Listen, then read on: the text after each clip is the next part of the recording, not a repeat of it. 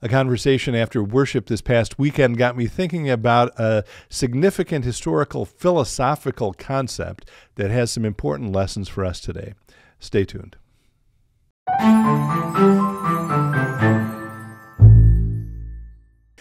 Hello, friends. Pastor Tim Westermeyer here, Senior Pastor of St. Philip the Deacon in the western suburbs of Minneapolis. Good to be with you as always. So I preached this past weekend, and on, I believe it was Saturday nights or after Saturday night service, someone came up to me, and I had a line towards the end of the sermon, which I will link to here if you want to listen to the whole thing, saying something about, this is why you were made. This is why you're here.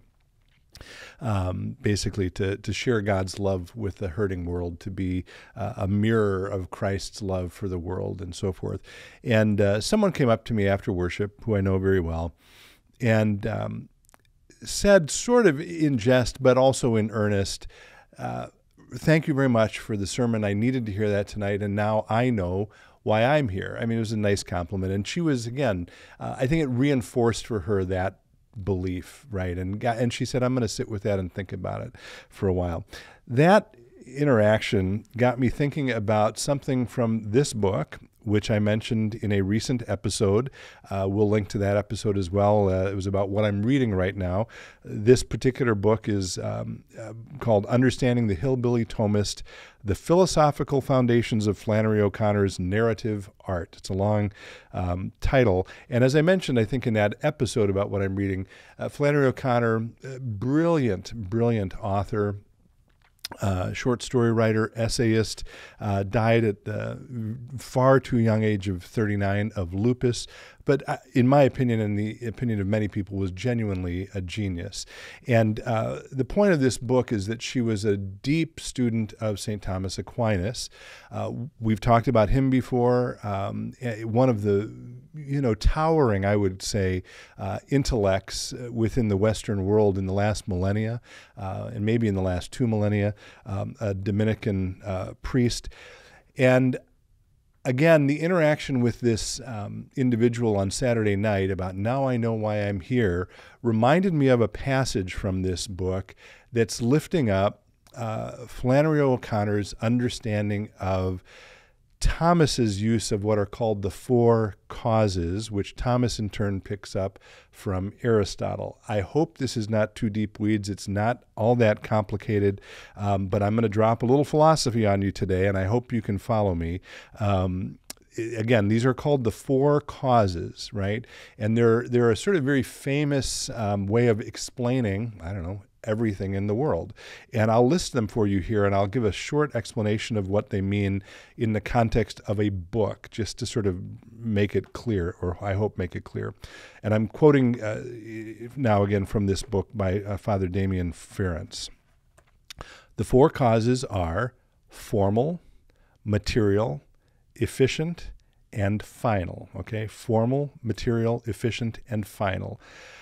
The formal cause is what a thing is, and the material cause deals with the matter that makes a thing what it is. For example, the formal cause of a copy of this book is an artifact, or is book. The being in question is an artifact.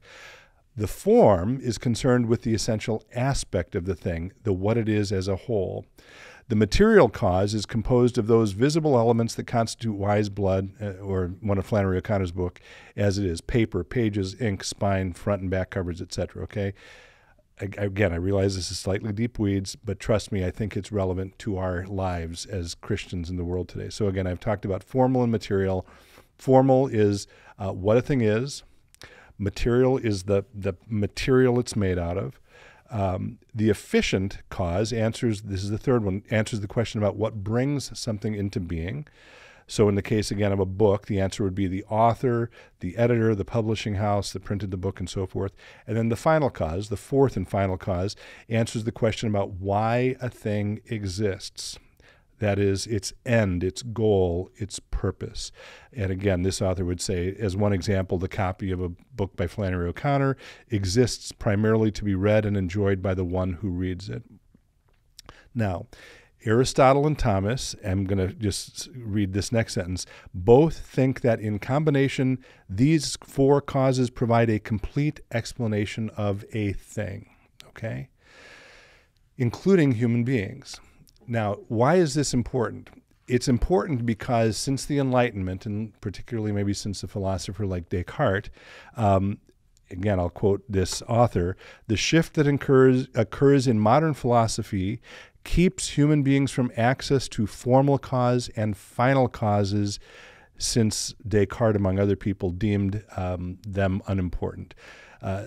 So, in other words, to know what a thing is and what a thing is for is beyond the scope of Descartes' mathematically based way of knowing. So, back to my sermon on Saturday.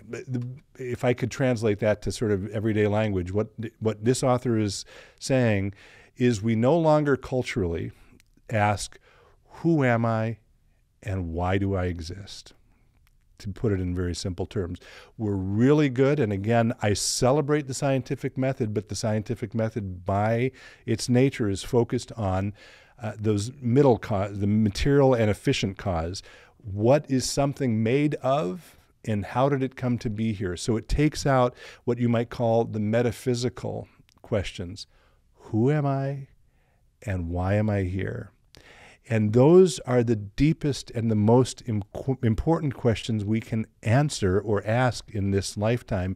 And when the whole culture around us tends to avoid them, I think it leaves us feeling empty. It leaves us feeling like we are simply these bodies who are made, yes, of course, of material things and chemicals and so forth, but that's not who we are, and it's not what we were made for. I hope that makes sense. Again, I realize it's slightly deep waters of philosophy, which I'm not sure I'm explaining particularly well, but boy, I think this is so important. And if I might just in sort of conclusion here, quote a line from C.S. Lewis from his famous Narnia Chronicles. This quote, for me, captures the spirit of everything I've just said about those four causes and the fact that we're avoiding, culturally, we tend to avoid who we are and what we're for. And it's in The Voyage of the Dawn Treader. And Eustace, one of the four heroes or heroines of that series of books, he's met now, and again, this is a sort of fantasy world, he's met a star at rest, you know, the things you see in the sky, right? And Eustace, in meeting this star, the star's name is Ramandu, says, he finds out that he's a star at rest. And he says, in our world, a star is a huge ball of flaming gas, okay? What is it made of? That's answering the question, the material it's made of. And I love Ramandu's response. He says, oh, but even in your world, my son, that is not what a star is, but only what it is made of. Suggesting that perhaps our understanding of reality is far, far too limited and limiting. So I might leave you with this question, and maybe we'll pick it up in the next episode, but I'd encourage you to sit with it for a bit. Who do you think you are, and why do you think you're here? And until we can pick it up next time, as always, be well, stay in touch, and God bless.